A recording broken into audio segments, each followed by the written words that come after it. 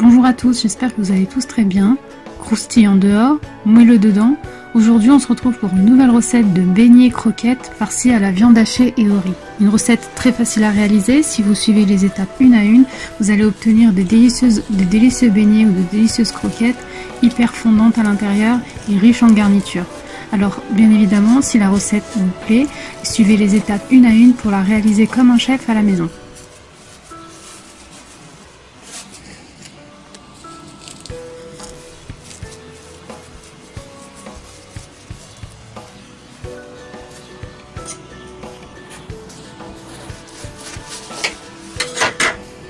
Si nos vidéos vous plaisent et que vous êtes nouveau, n'oubliez pas de vous abonner et de cliquer sur la cloche pour recevoir toutes nos nouvelles notifications. Et bien évidemment, si nos recettes vous plaisent, n'hésitez pas à la partager autour de vous ou à nous dire en commentaire ce que vous avez pensé de la recette du jour.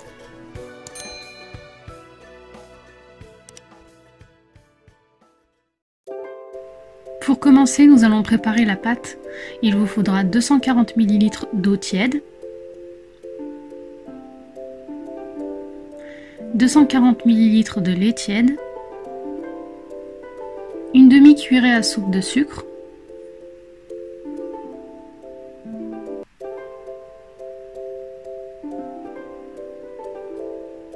rajoutez-y 100 ml de beurre fondu ou de margarine fondue et mélangez bien votre préparation.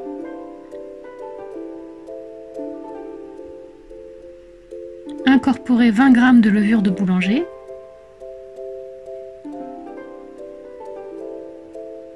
rajoutez plus ou moins 300 g de farine, ça dépend du type de farine dont vous disposez. Il y a des farines qui absorbent rapidement le liquide et d'autres non.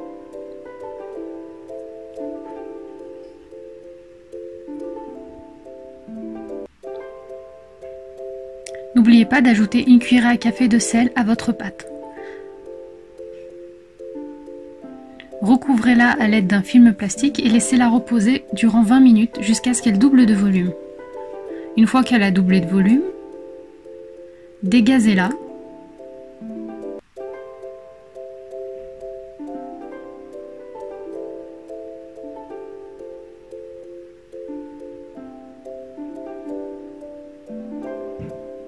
Enduisez vos mains d'huile.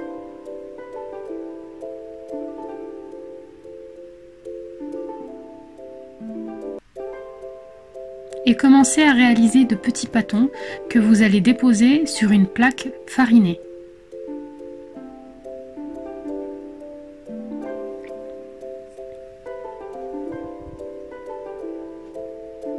Recouvrez vos pâtons de farine pour éviter qu'ils ne sèchent et laissez-les sur le côté. En attendant, nous allons préparer la farce.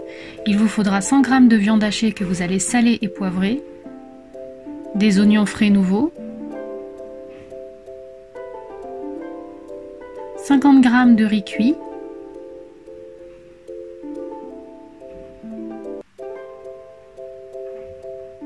remuez bien votre mélange. Si vous le souhaitez, vous pouvez rajouter du gruyère râpé, mais c'est facultatif. Commencez à étaler vos petits pâtons à la main. À l'aide d'une cuillère à soupe, déposez au centre une cuillerée de la préparation à base de viande. Refermez délicatement votre pâte en veillant à ce que aucun morceau de viande ne puisse s'échapper.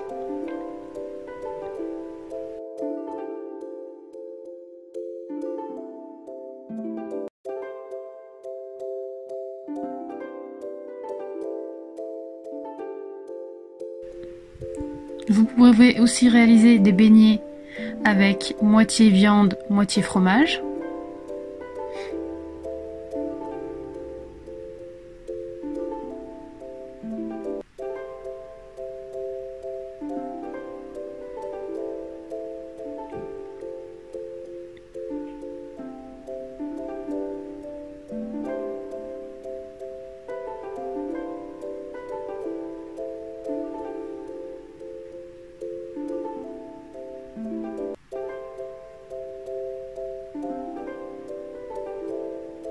Une fois que vous avez chauffé votre huile, faites-y frire vos beignets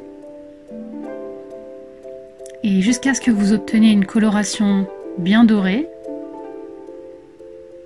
Déposez-les par la suite sur du papier absorbant dans une assiette.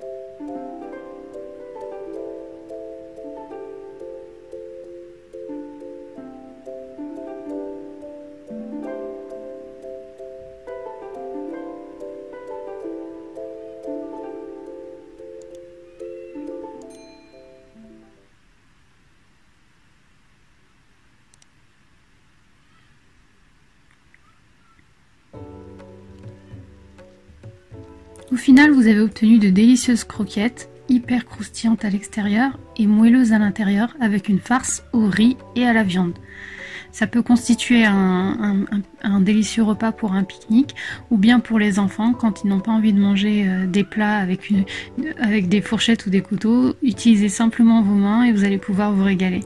Ce sont des bouchées relativement grandes, vous pouvez les manger comme un casse-croûte ou bien en apéritif.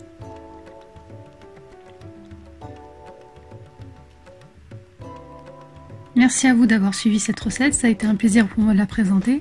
On se retrouve très bientôt sur la chaîne pour une nouvelle recette toujours pleine de goût et de saveurs. À bientôt!